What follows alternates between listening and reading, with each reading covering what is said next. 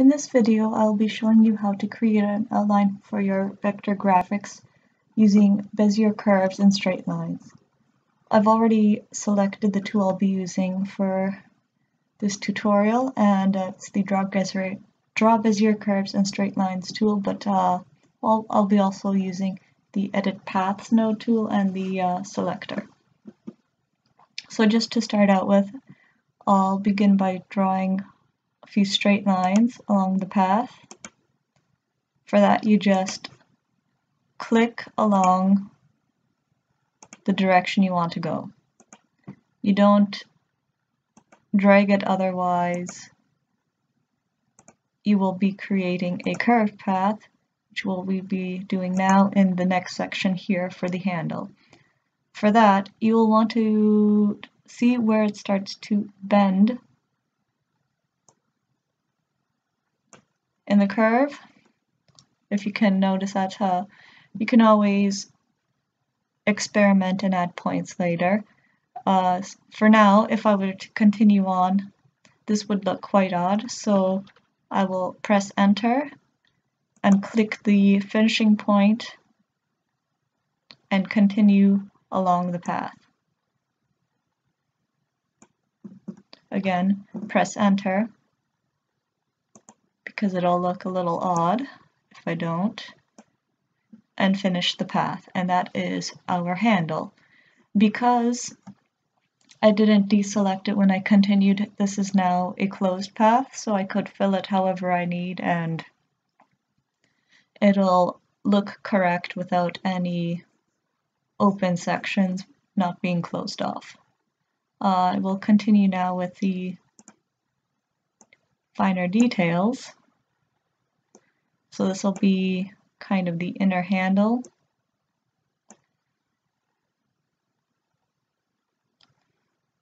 If for some reason you do not like how the path is going, you could always press escape to finish it off as well.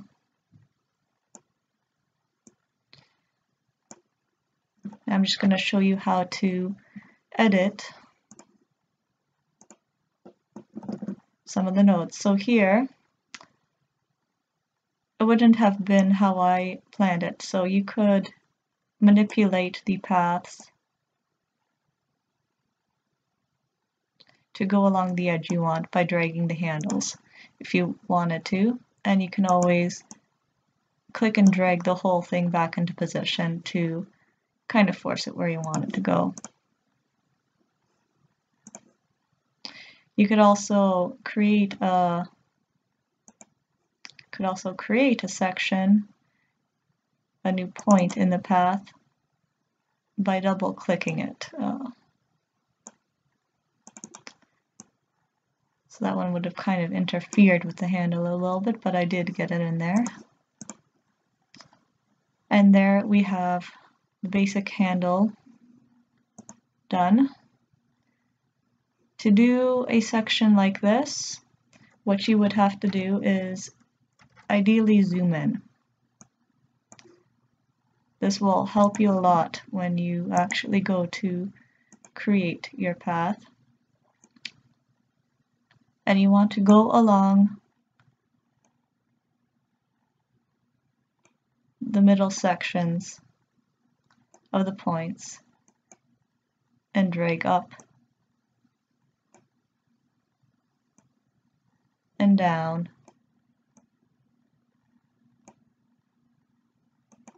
to create the desired effect. So that's how you do a section like that. Sometimes you may notice little white points appearing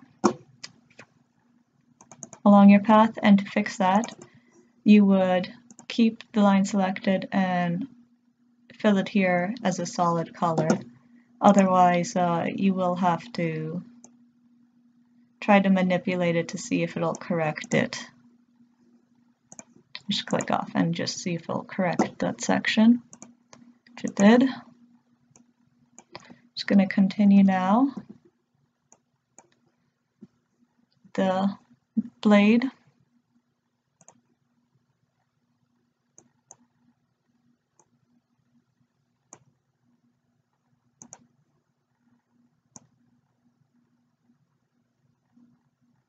I'll add a point in there later on to finish off that angle correctly.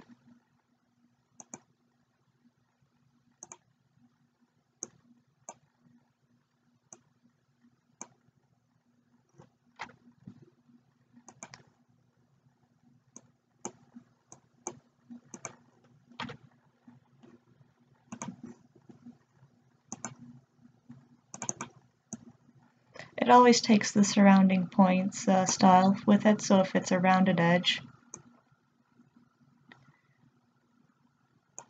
it will have a rounded shape to it.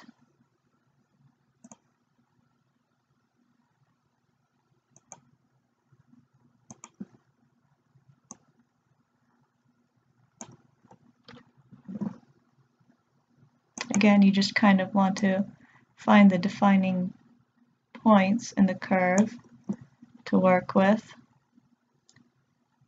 You might have to play around with it a bit to get used to it.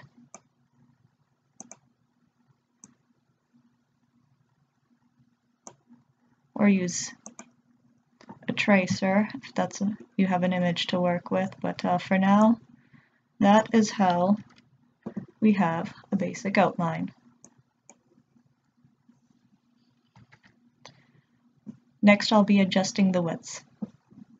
So to adjust the widths, you would have to select the node, and it's important that if you want to do this, you will have to select one of these three options, or you can even use a custom object, but you cannot have none if you want to do this particular feature.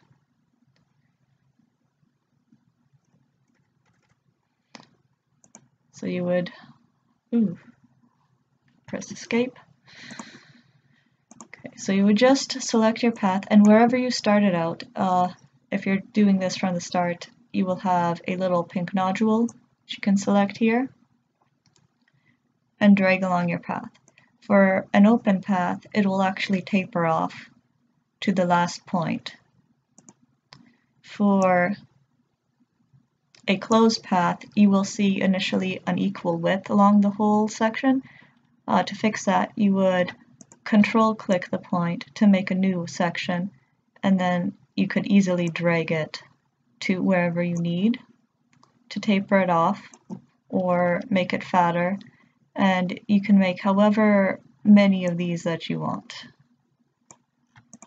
So say I want 3, you don't have to travel along the path, you could just kind of go across wherever you need to.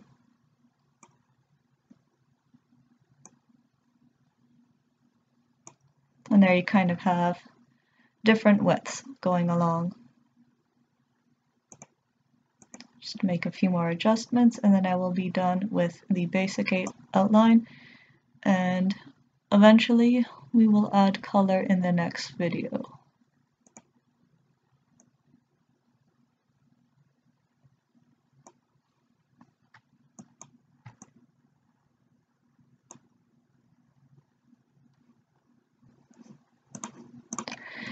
So here I have an outline. I see a few white spots here, so I'm just gonna see if I can correct a few issues there. That one was fixed at the corner there. This one may need to be dragged a little bit. There. So now there's no more white spot there.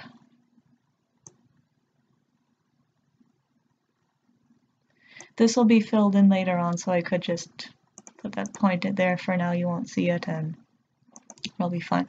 But we do have a basic outline now to work with variable width.